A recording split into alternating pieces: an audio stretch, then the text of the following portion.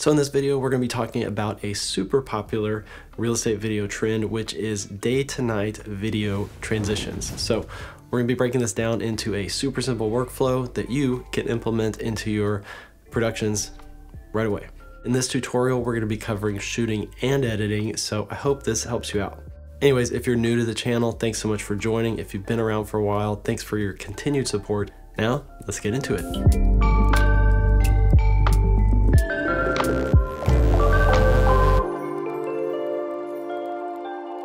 This video is sponsored by Epidemic Sound, which is my favorite place to get music and sound effects for my video productions.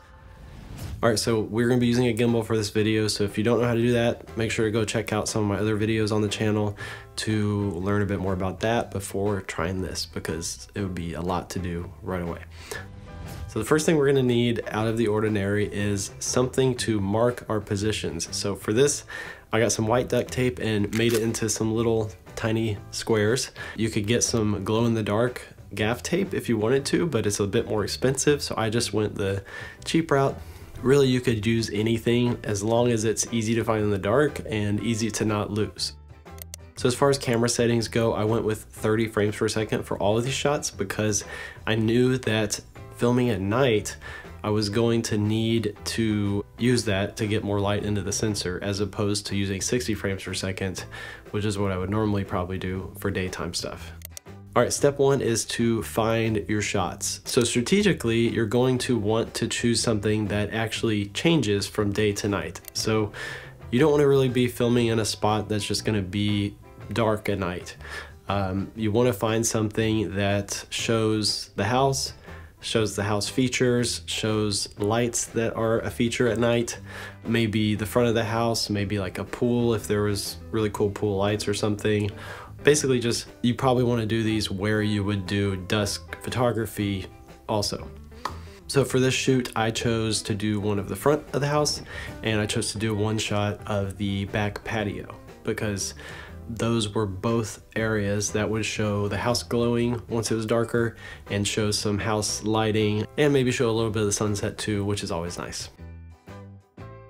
So step two is to practice your movement. So you want to go through and practice the movement a few times before you do your final recording. Maybe even just record it a few times so you'll have more options in post to line it up with the nighttime shot later on. Once you practice your movement a few times, now's a good time to mark your walking pattern. So this is when the duct tape stuff comes in handy. A few good points to mark are your starting point and your maybe midpoint where you might actually do the transition during your edit. Obviously you can mark as many points as you want to, but if you're shooting a wide shot, there's definitely the potential that it's going to show up in your actual shot. So definitely you're going to want to be careful and watch out for those showing up in your shots too. So once I mark the spots, I'll do another practice run, just walk through the movement, especially if it's a longer one, and make sure that walking over those spots is actually going to work for what we're trying to do. So once you do that, you're ready to think about recording. All right, so step three, we are ready to record.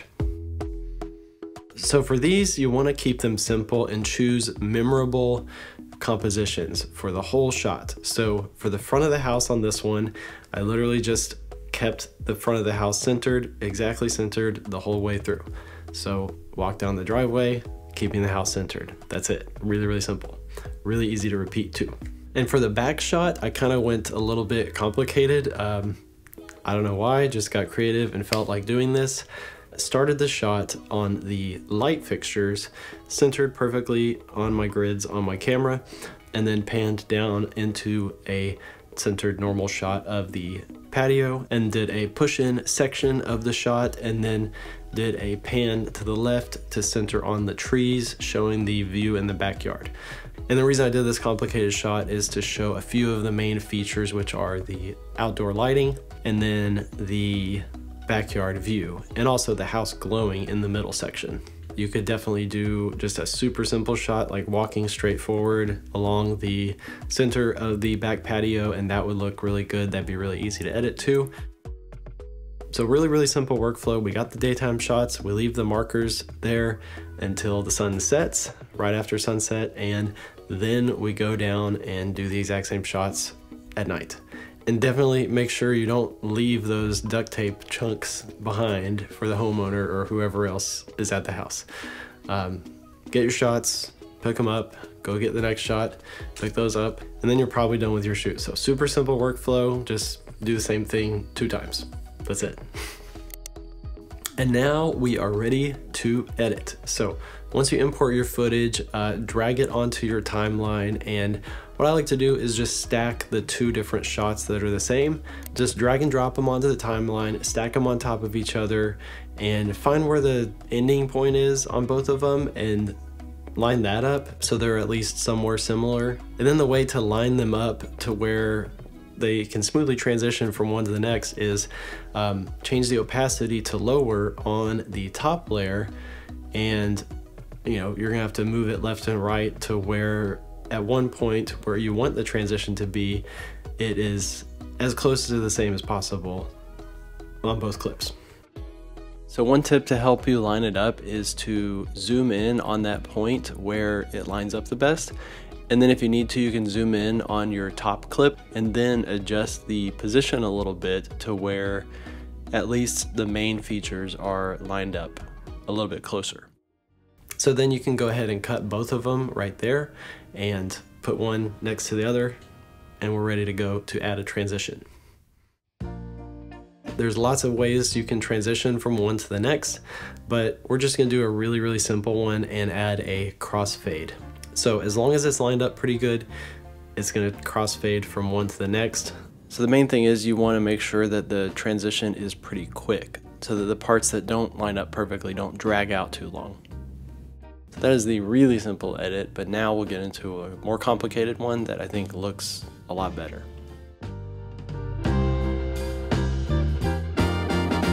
So to do the LUMA fade style transition, what we need to do is actually move our clip up and then extend both sides to where we'll have room to work with it and build a transition. So just search for gradient wipe in Premiere Pro and drag that onto your top clip, and then what we're going to do is add some keyframes.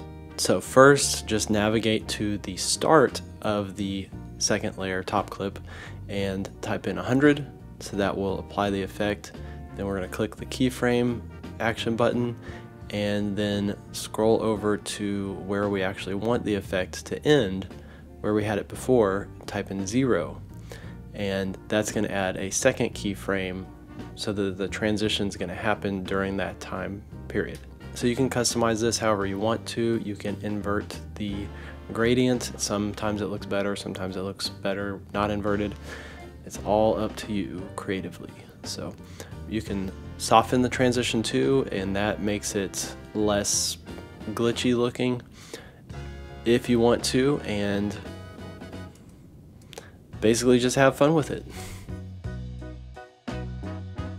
And if you really want to sell this transition to feel natural to the viewer and feel more immersive, you've got to add sound effects. So that's where today's video sponsor comes in, which is Epidemic Sound. My favorite place, and I think the best place to get your music and your sound effects for your videos.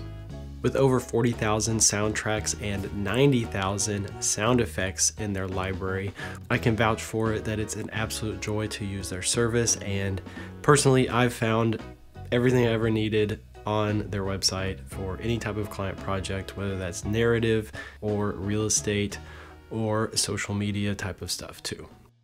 So for this day to night effect, we're gonna go in and search for sound effects.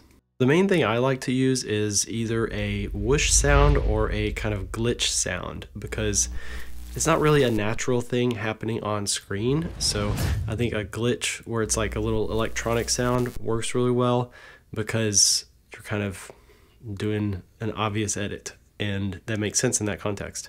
So we're just gonna search for that, and lots of results are gonna instantly come up. I'm gonna pick a few, download them, and get back into my edit. And if you want any of these sound effects that I'm using in this video today, I will have a link down below the video for a custom playlist from this video for the sound effects and soundtracks that you're hearing right now. And if you didn't know this, you can now get a plugin for Epidemic Sound in Premiere Pro. So if you use that for your editing, this is a huge deal for you. You can just download it through Epidemic Sound and Adobe. I'll link that down below the video. And then all of Epidemic Sound's features for searching and the AI and everything is just going to be in Premiere Pro. So you don't even have to go onto your internet browser to find music. Pretty sweet. So if you're new to this and you don't already have a music subscription service, or if you have been doing this for a while and you want some more options for your productions, you can use my link down below the video for a free trial, which will cover licensing for anything you make during that time period. So big thanks to Epidemic Sound for sponsoring this video. Now back to the tutorial. So that's pretty much it. I think this is probably one of the best trendy things that's not really just trendy. I think it's actually a cool way to show different features from daytime versus nighttime, because for houses, a lot of the selling point for upgrades and stuff is going to be lighting and cool upgrades, stuff like that, like pool lights or front elevation lights. That's what fancy houses have. So this is a cool way to show that off in a interesting way. I think once again, just like any trend, overdoing this too much can just be annoying to watch. It loses its effect. So I think maybe 1 or 2 per video, maybe 3 would be max for me. I would want it to come off as a thoughtful, intentional thing, not just a constant visual attack of trendy stuff happening, basically. So if there's a reason to show it, I think it's really cool. If there's not a reason to do it, then I think it's kind of distracting and kind of a little bit excessive. But anyways, that doesn't matter. This tutorial is just about how to do it. I hope you guys have fun and use this thing however you want to, because it's fun. It's all about being creative and making cool stuff.